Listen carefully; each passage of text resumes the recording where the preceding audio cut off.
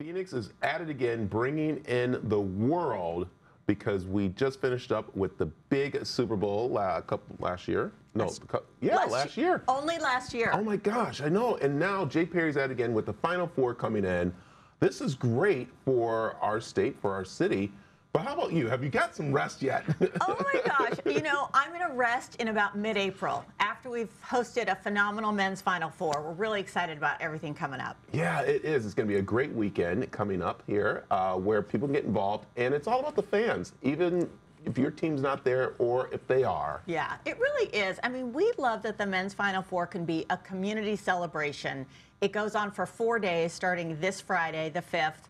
And we've got something for everyone. Sports fans, kids, students, our snowbirds, you name it, the families are going to love it. Yeah, and you guys have put your own little touch on there with this, because if someone's been to a Final Four somewhere else, it's different coming here. We got concerts, we got food, we got Arizona themed. Right, exactly. And we do want to make it uniquely Arizona, right? We do a phenomenal job of hosting these major events, but we want them to know they're in the Southwest, kind of what we stand for, get an idea of our culture and our history.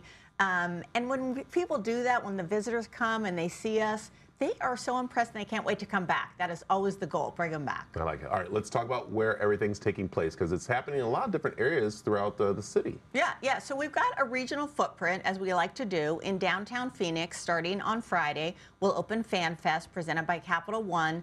And that is just everything basketball, interactive, autographs, photos, selfies, you name it, it's going to happen at the Phoenix Convention Center.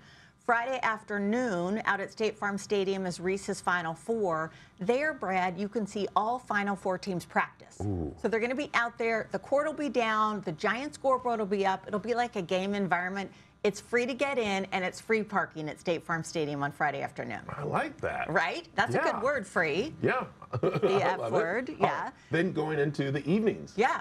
And so then at Hance Park in downtown Phoenix is Music Fest, March Madness Music Fest. We've got great talent throughout the day, Friday night, Saturday night. Sunday, the big wrap-up.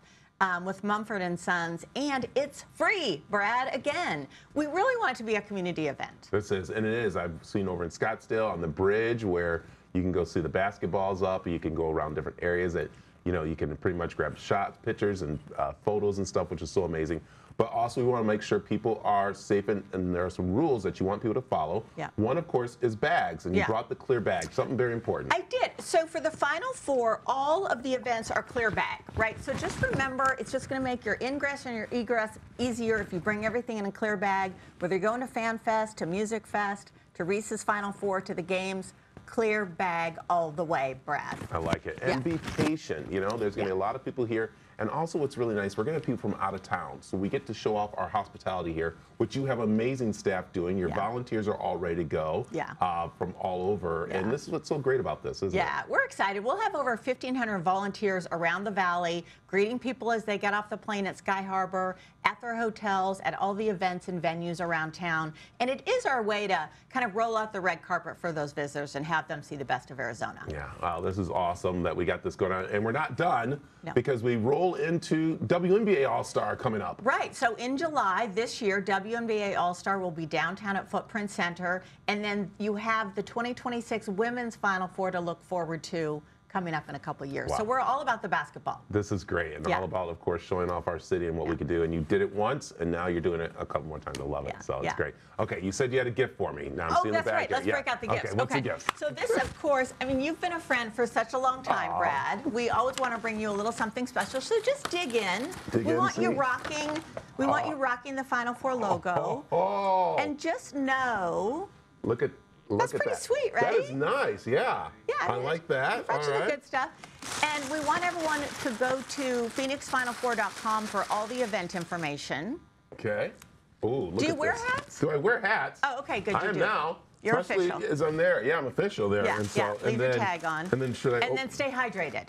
Look at this. Because we are predicting, high 70s and sunny for the men's Final Four. Yes, outside there, so which is really nice. Look at that. Got my mug, everything ready to go. This is awesome, You're all Jay. set. Thank you very much. This is good. If you want more information, as you mentioned, the website right there on the screen. Also, you can go to azdailymix.com to find out more. And, of course, hopefully your favorite team's there. I don't know. Mine is not now, but don't worry, it'll be okay. It's going to be a great team environment. It's going to be a great show. Just come out and enjoy. All right, there you go. All right, thank you, Jay.